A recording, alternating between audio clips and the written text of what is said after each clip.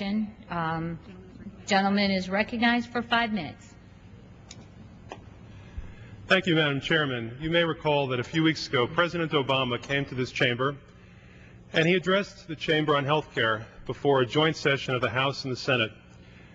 During that session, I was privileged to be here, and I saw my colleagues on the far side of the aisle, the Republicans, waving pieces of paper during his speech.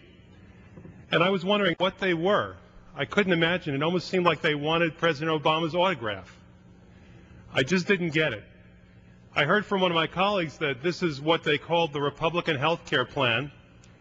I went over after the speech was over. I picked up a copy that was lying down on the Republican side, and it turns out that the Republicans' health care plan was a blank piece of paper.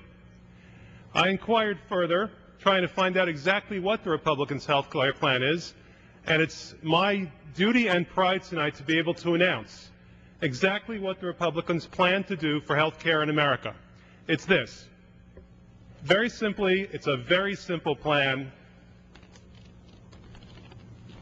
Here it is, the Republicans' health care plan for America. Don't get sick.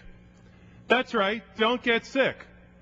If you have insurance, don't get sick. If you don't have insurance, don't get sick. If you're sick, don't get sick. Just don't get sick. That's what the Republicans have in mind for you, America. That's the Republicans' health care plan.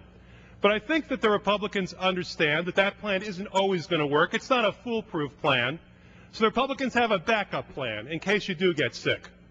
If you get sick in America, this is what the Republicans want you to do.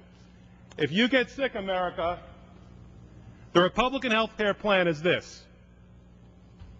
Die quickly. That's right. The Republicans want you to die quickly if you get sick. Now, the Democrats have a different plan. The Democrats say that if you have health insurance, we're going to make it better. If you don't have health insurance, we're going to provide it to you. If you can't afford health insurance, then we'll help you to afford health insurance.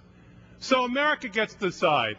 Do you want the Democratic plan or do you want the Republican plan? Remember, the Republican plan, don't get sick. And if you do get sick, die quickly. Thank you very much, Madam Speaker.